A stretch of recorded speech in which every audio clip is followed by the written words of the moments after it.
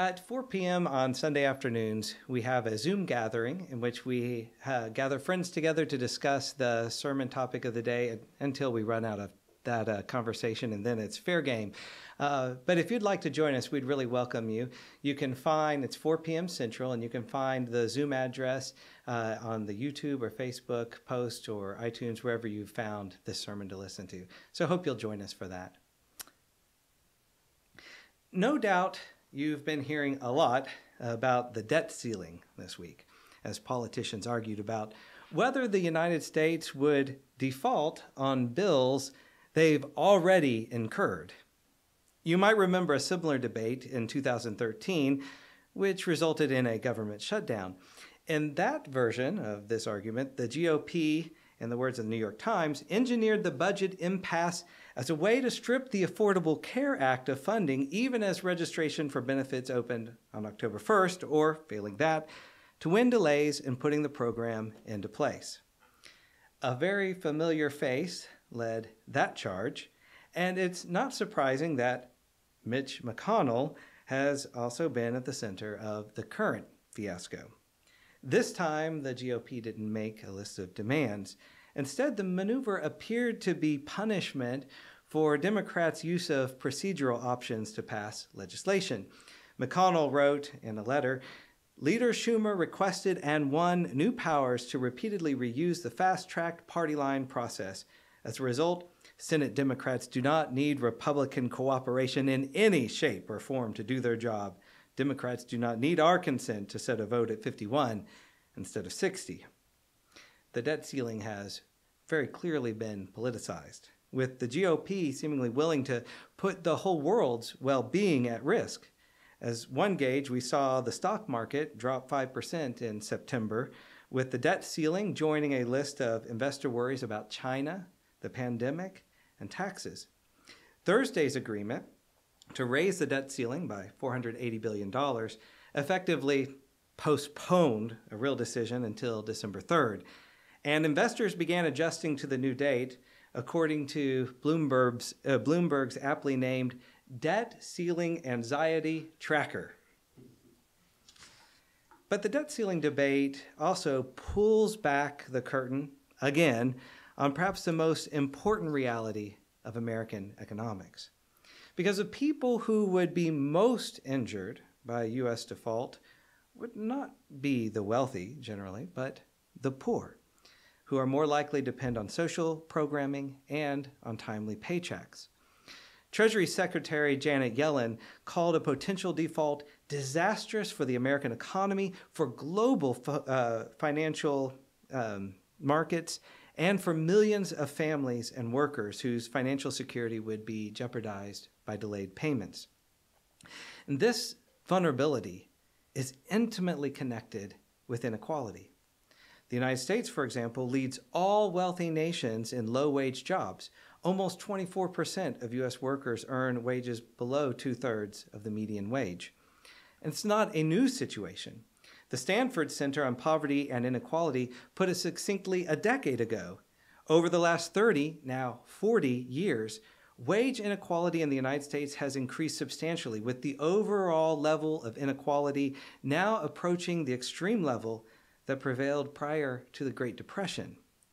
And these disparities reinforce other oppressive systems, such as the pay gaps and exploitation based in misogyny and also in racism. This is a big deal. All in all, we know, that is, we have the data to conclude that inequality makes life worse for everybody in a society. The bigger the gap between the rich and the poor, the bigger the problems a society has. Shorter lives, higher infant mortality rates, and poor health, both mental and physical, have all been associated with larger gaps in equality. Two important researchers on inequality, Richard Wilkinson and Kate Pickett, collected internationally comparable data from dozens of rich countries to document inequality's impact on social health. And this is what they concluded, quote, "The problems in rich countries are not caused by the society not being rich enough or even being too rich, but by the material differences between people within each society being too big. What matters is where we stand in relation to others in our own society. They wrote, our position in the social hierarchy affects who we see as part of the in-group and part of the out-group, us and them, thus affecting our ability to identify and empathize with other people.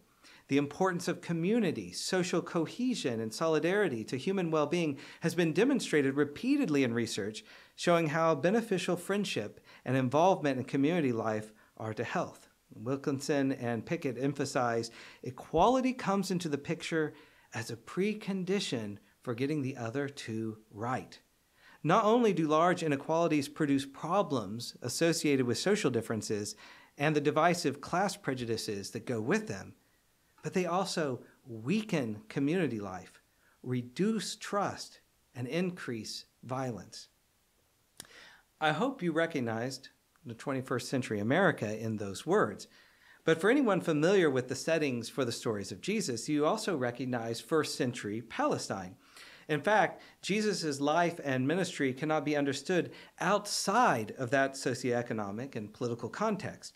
So I hope you'll indulge me just a little as I take a closer look at one of my own favorite stories about Jesus, which was our wisdom lesson this morning.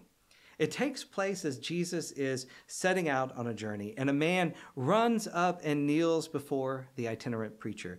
Good teacher, he asks, what must I do to inherit eternal life? That's the kind of question that makes evangelists drool. But Jesus, as always, gives an unexpected and unsettling reply. And if I might mention, if I did this in evangelism class and back in the day, I would have gotten an F. But this is what Jesus does. He says, why do you call me good? No one is good but God alone. You know the commandments. You shall not murder. You shall not commit adultery. You shall not steal. You shall not bear false witness. You shall not defraud. Honor your mother and your father. And the man said to him, Teacher, I've kept all these since my youth. There's a lot to observe in that brief exchange, but I want to try to stay as close as possible to the topic of inequality. Since we can't separate ethics and economics, I will pause just long enough to acknowledge the big difference between the man and Jesus. The man's insistence that I've kept all these commandments since my youth is an incredibly bold statement. Put it in contrast with Jesus' initial assessment that no one is good but God alone. Those words, to me at least, reflect the complexities of the moral life, trying to cultivate self and social awareness and do the hard work of thinking, speaking, and living ethically. In other words, if you're not aware of your complicity, you're simply not aware. When I teach classes on meditation and other reflective practices, I emphasize usually that it requires a great deal of willingness to encounter what is embarrassing and even shocking in ourselves and our perceptions of the world. You've got to be able to laugh at yourself. You've got to be able to forgive yourself. You've got to be willing to change yourself, as well as your culture and society. Sometimes that means listening to an entire Michael Jackson album that you somehow remembered all the way back from 1982. Sometimes, though, that means coming face to face with your complicity with and easy justifications for participating in unjust systems, our racism, misogyny, ableism, our greed, hatred, and delusion. And when it comes to ethics, if you lean more towards all these I've kept from my youth than no one is good but God alone, you might want to check in with the state of the world and your place in it, how you move through it, because we are living within and participating in all this injustice and oppression that surrounds us. How could it be otherwise? We have to have a willingness to get a little uncomfortable. But acknowledging the complexities of ethical decision-making, only made more complex in the centuries since Jesus, is a rather unsatisfying response. The unasked question remains, if you know all this, if you've kept the commandments since your youth, why are you here? What doubt is lingering in your mind? Why aren't the easy answers, the superficial rules and sentimental platitudes enough? If you know what society expects from you and you've done it, why are you here? This is where the story becomes upsetting for everyone with a little privilege and power. Jesus, looking at him, loved him and said, "You lack one thing. Go, sell what you own, give the money to the poor, and you will have treasure in heaven. Then come, follow me." When he heard this, the man was shocked and went away grieving, for he had many possessions. Then Jesus looked around and said to his disciples, "How hard it will be for those who have wealth to enter the kingdom of God."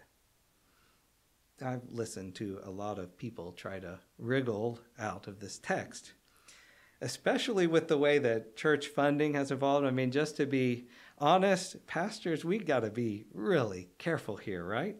The man who's kneeled before Jesus is exactly the type of person the stewardship committee has on their favorite contact list, right? A donor who abides by at least a minimum standard of morality and is loaded with cash. But here's the catch. We as readers standing in for the rich man, we know that something is just still off. There's some exasperation, even desperation in his voice, at least when I read it, when the man replies, "Teacher, I've kept all these since my youth." We know that superficially keeping all those commandments doesn't automatically lead to the full and lasting peace described in the law and the prophets, or these days by our psychologists. Jesus' answer, "You lack one thing." It hasn't yet been revealed that the man is rich. This is the setup for us to realize that the man's many possessions gave only an illusion of fulfillment. It sounds like a paradox, but when we think about it, this is how greed works, right? Even when we achieve what we desire or get what we want, the contentment fades and we quickly move on to the next thing. If you want to notice how often and easily this happens, a good place to start, I think, is paying attention when you eat. How often are you already reaching for the next bite almost the instant you begin to chew?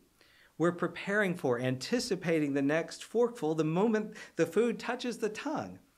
That's the nature of grasping, which becomes increasingly devastating when we see it at work at economic injustice and oppression.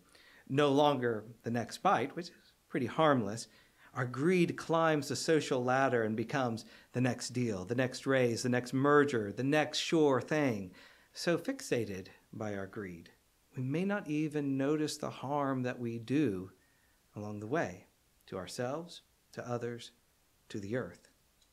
It takes intentional effort and practice to begin relating to ourselves, our experiences, and one another in a different way. That healing and transformation, though, is the heart of this little story. Jesus had a habit of telling people to go or to get up after he healed them. To the leper who said, "If you're willing, you can make me clean," Jesus heals him and says, "Go, show yourself to the priest." To the paralyzed man lowered through a roof to get past a crowd, Jesus heals him and says, "Get up, take your mat, and go home." To the demon-possessed man whose healing ruined a whole herd of pigs, Jesus says, "Go home to your own people and tell them how much the Lord has done for you." To the woman who touched the hem of Jesus' garment, he says, "Go in peace and be freed from your suffering." And to the Syrophoenician woman who wouldn't let Jesus off the hook until her daughter was healed, Jesus honored her persistence and her wit, saying, "For such a reply, you may go. The demon has left your daughter." In the gospel accounts, Jesus' healing ministry is about the wholeness and well-being of both individuals and society. He is facing head-on the painful, difficult parts of life that are usually hidden out of sight. Leprosy, disability, mental health, chronic illness, social shame, xenophobia, and the like are all profound social issues rather than just individual circumstances. Though easily overlooked, this is also the case when Jesus offers healing to the man who came to kneel before him. Here's that word, go. Sell what you own. give money to the poor, and you will have treasure in heaven. Then come, follow me. To enter Jesus' community is to give up all disparities, to give up all oppression that goes with those disparities. And that includes in the economic sphere. The one thing we lack turns out to be the beloved community, a relationship with ourselves, each other, and the earth that arises out of this radical letting go of greed and embrace of compassion. This liberation is the treasure in heaven, the abundance of living in a community where there are no rich or poor. As Jose Miranda helpfully pointed out, people generally forget that rich and poor are correlative terms. We say that someone is rich in contrast with the rest of the population, or with a majority of the population, which is not. Jesus is not against wealth in the absolute sense of the word, but in the relative sense, in the meaning of social contrast. Miranda points out, now what this teaching is saying is that in the kingdom, there cannot be social differences, that the kingdom, whether or not it pleases the conservatives, is a classless society. This is why Jesus says it's difficult for the rich to enter the kingdom of God. As long as we're primarily concerned with grasping after wealth and power, we're willing to prop up our own well-being at the expense of others who are exploited and dehumanized. And so we lock ourselves out of the beloved community. I think this last bit is really essential. It's a tough thing to wrestle with. Inequalities arise when we become willing to prop up our own well-being at the expense of others. The rich, disappointed man's many possessions was a good test case. A glance at the socioeconomic trends of Jesus' day reveals that the most likely way that the man gained those many possessions was through seizing the properties of small landholders. These farmers were constantly and repeatedly stretched thin by tithes, taxes, tariffs, and other expenses that were assessed against them.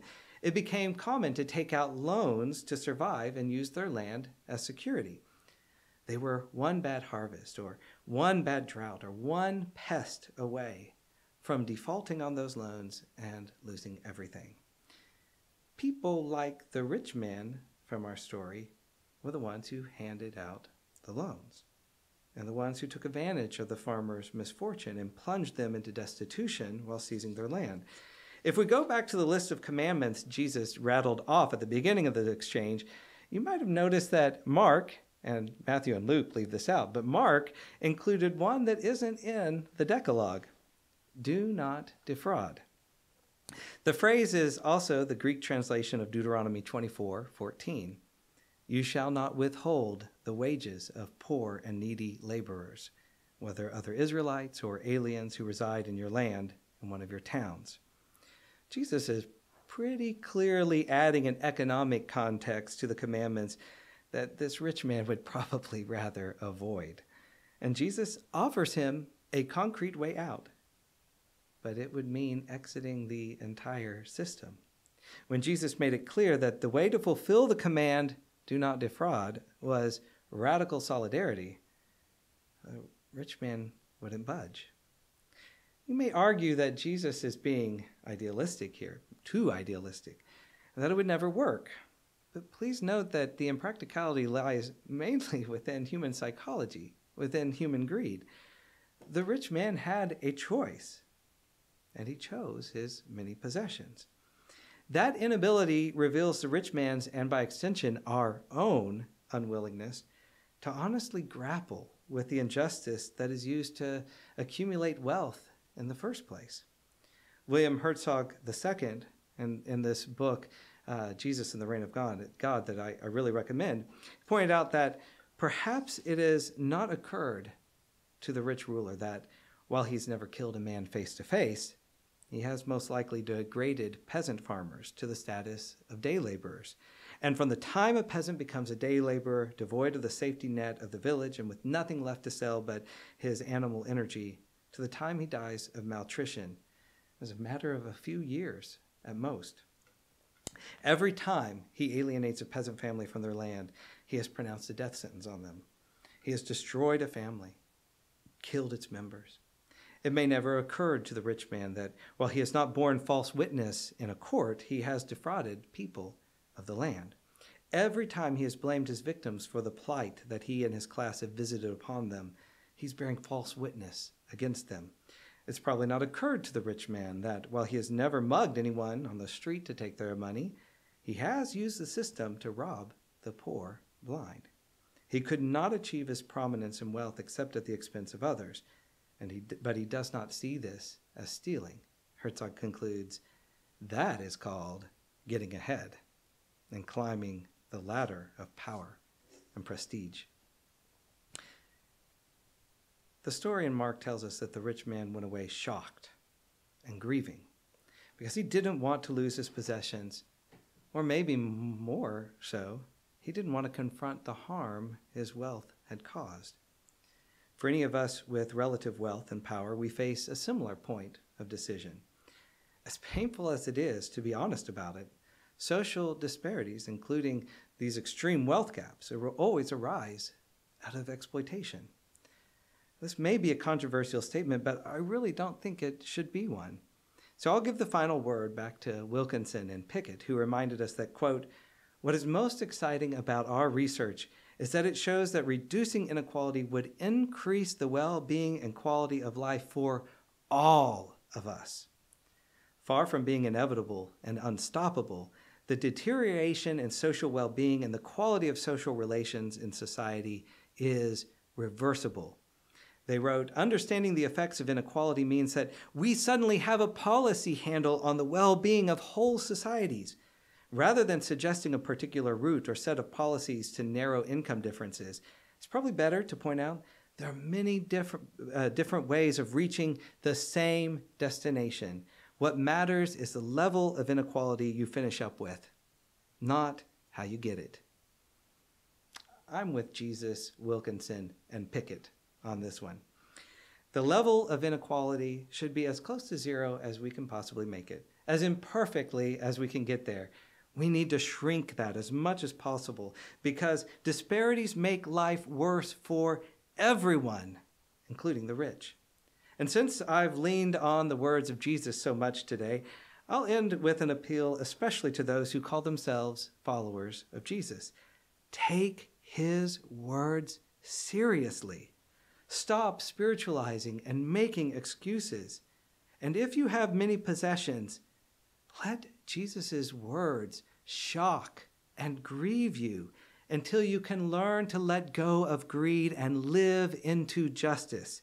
Go, sell what you own and give money to the poor, and you will have treasure in heaven, because that's what Jesus meant when he said, come, follow me.